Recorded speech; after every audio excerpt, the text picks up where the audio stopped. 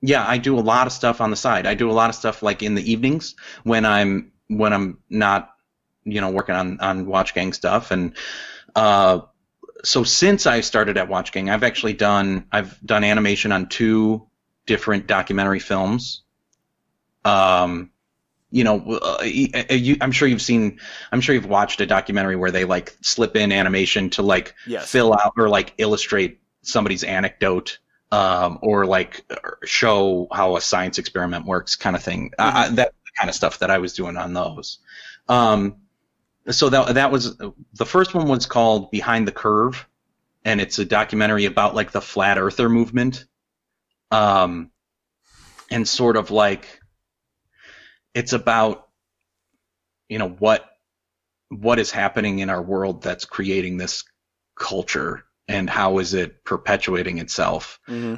And it's really they try to take a pretty even-handed approach to it and not talk down, but it is it's sort of a strange. I mean, it's a very strange subculture where people are believing in conspiracy theories rather than just going. Yeah, I don't know. They Yeah. I I don't know love how what. you're trying to be nice about this. Yes, but I get what you're saying. Yes.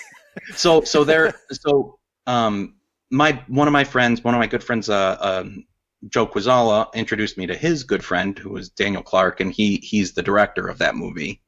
And we worked. So he had basically like 4 or 5 minutes of screen time that he wanted to fill out with animated sequences.